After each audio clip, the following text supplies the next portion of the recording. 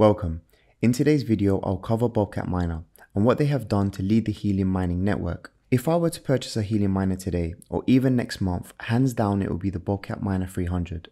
Without being biased, they have been the main manufacturer to deliver miners on time, and the only manufacturer to continuously take orders. I won't single out any companies, however there have been a few who have made false promises to customers on when they will receive their miners, and continuously failed to deliver.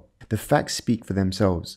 Bobcat now have the most deployed hotspots across the Helium network, and it looks like they're not stopping anytime soon. When I first purchased my first batch of Bobcats, it was through MugglePay, which was a confusing and somewhat untrusted process. Bobcat listened to their customers and provided a solution to the problem by integrating Coinbase Commerce to simplify the process. Many still do not like the fact that you can only pay via cryptocurrency. However, in some sense, it prepares you for when you start to earn HNT, because you'll eventually have to force yourself to learn how to deal with cryptocurrency platforms in order to cash out profits. Since launching, they have not raised their miner price once, even when demand was at its peak, while some manufacturers did take advantage. From a software point of view, they continuously update miner firmware remotely, so as miners we don't have to manually update our hotspots. They provide continuous information on weekly shipping updates, whilst in comparison to some competitors who hardly even communicate their shipping status.